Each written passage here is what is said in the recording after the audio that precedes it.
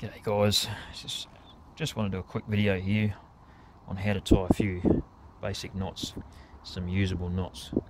There's more so for my students that I teach how to tie these knots in various courses I instruct, and so they can refer back to this and be reminded. So first knot is the bowline. It's a really handy knot.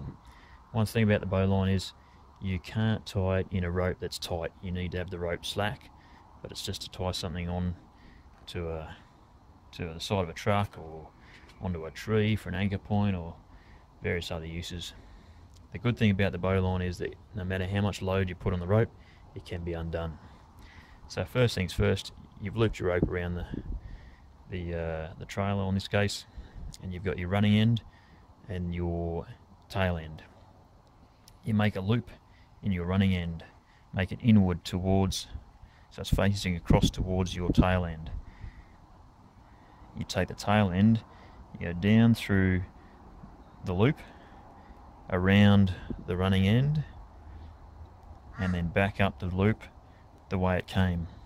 It's got to be alongside where it came from, and then it's just a matter of pulling it tight, and there's your bowline done. The good thing about this knot is you can, as I said, you can put as much weight on this knot as you like, and I've tested this. You'll see this in one of my other videos where I test Telstra rope. I tested this knot to the point where the rope broke, so I tested it right to the breaking strain, and then afterwards I was still able to undo this knot. To undo the knot, you simply just push this down and it loosens the knot, and you can undo it. Now, one variation that I like to use pretty often to make it even easier to undo is when I tie the knot down through the loop, around the running end and back up, I only pull a bite through the loop and then pull it tight. I'll leave the tail end dangling back through like that, so you can grab that tail end, pull it, and the knot's loose.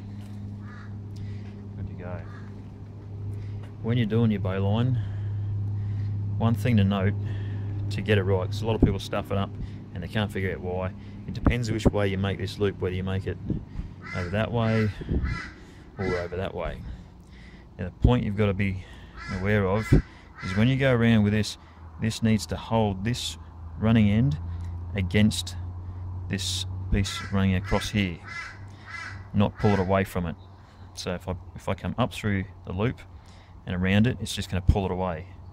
So you need to make sure you go down through the loop and around it and up, so it's essentially pulling the running end against itself when you tighten it up.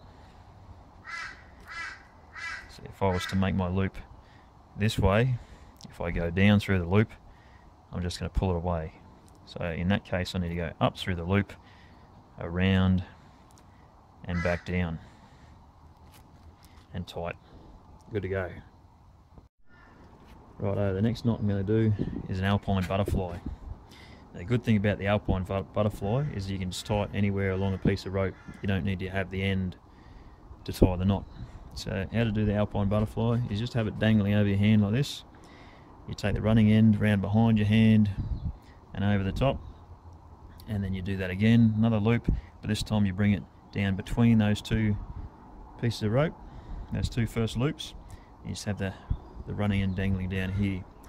Then you take the one on the right, you take it across the other two, and then you tuck it in behind, and then you pull that section out. You let go of the loops with your hand, and that's your little loop that you've made. And that there is an alpine butterfly. Now, the beauty of the alpine butterfly is that, again, with the bow, like the bowline, is you can undo it after you've loaded it up with lots of pressure. You can just break the knot like that, and then it comes loose. The good thing you can do with an alpine butterfly is you can use that to make a rope ladder. So you make a series of these loops, obviously a little bit bigger loop that you can put your foot into, and that's your rope ladder.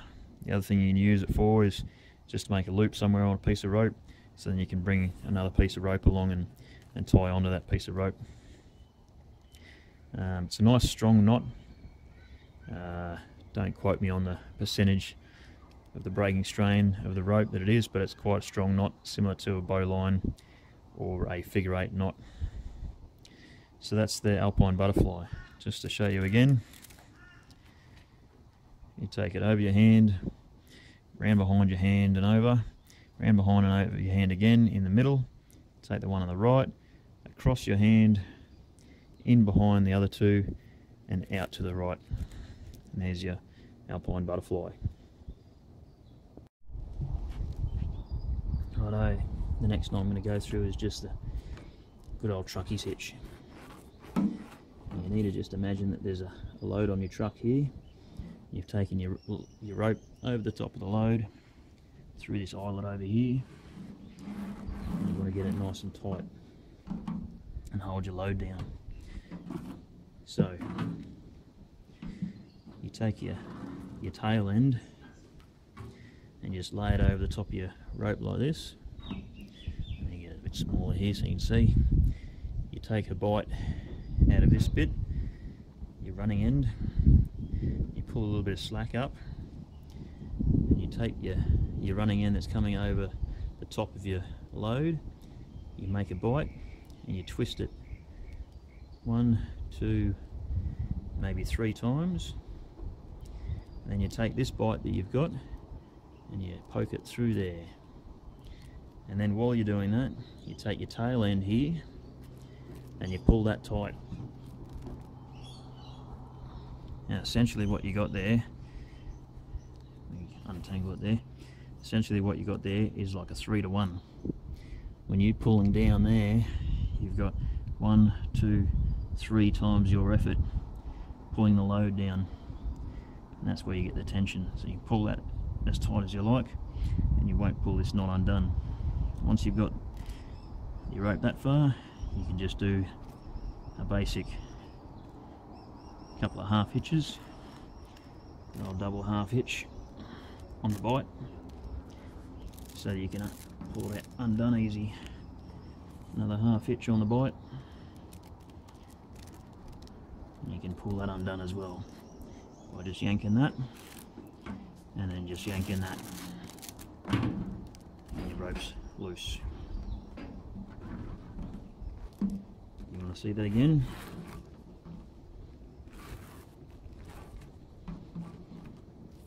So you come over the top of your load, through your eyelet,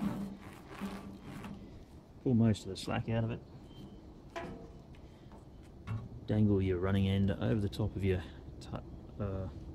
what do you call that? I guess that's the running end. You dangle your tail end over the top of the running end, crossing it over. You pick up a bite of your running end from within the loop. You take a bite of your running end from above the loop. You twist it over twice or 3 times. You poke your bite from within the loop through that little eyelet, and then you pull your tail end tight. You pull that as tight as you like. There you go, there's your truckie's hitch. Hope you got something out of this video. If you did, like and subscribe, and there'll be more of this sort of stuff coming. Cheers.